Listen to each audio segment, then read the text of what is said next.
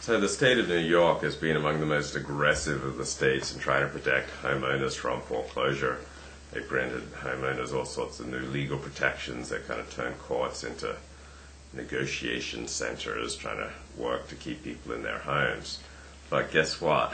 The state courts have just been flooded now with foreclosure cases.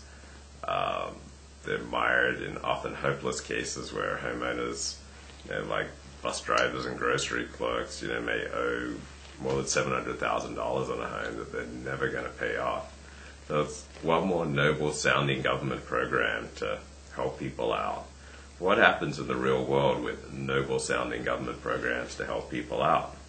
Government always has limited resources, so it can't give help to everybody who wants help.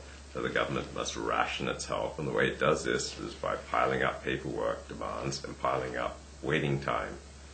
So you can either allow the free market to sort these things out, or if you have government intervention and the government doles out resources, it will do it by giving it to those who are willing to wait in line the longest and jump through the paperwork and bureaucratic hurdles. So that's like socialized medicine, where you may, in Britain, wait years for an operation. Or if you can't afford health insurance here in the United States, you may go to county and have to wait all day to see a doctor. So that's the alternative. You either wait in line for hours, days, weeks, months, or years, or you allow the free market to work, and those who are willing to pay for the resource will get it, and those who can't afford it won't, or they'll have to rely on charity.